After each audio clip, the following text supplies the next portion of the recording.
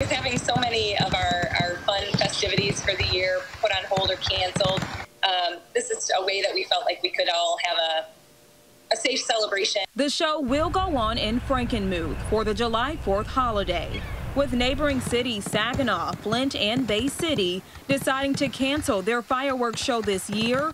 The Frankenmuth Chamber of Commerce came up with a unique approach, a socially distanced fireworks show.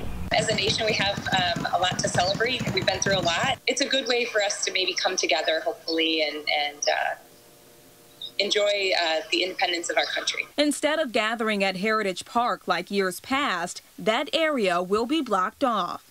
Instead, guests are encouraged to spread out throughout the city to watch the show. There's plenty of place throughout the city to spread out and be able to see them. Whether that's in a car, parking lot, or even park. It's the Chamber's way of keeping things safe in the midst of a pandemic. But the plan only works if the public does their part. Not go where you see other crowds of people. Find your own space and protect yourself and those around you. The Frankenmuth JC's fireworks show is set to take place on Friday, July 3rd at dusk. You don't have to be on top of each other in a festival-like environment to be able to enjoy fireworks. I'm Jamie Sherrod, WNEM TV5.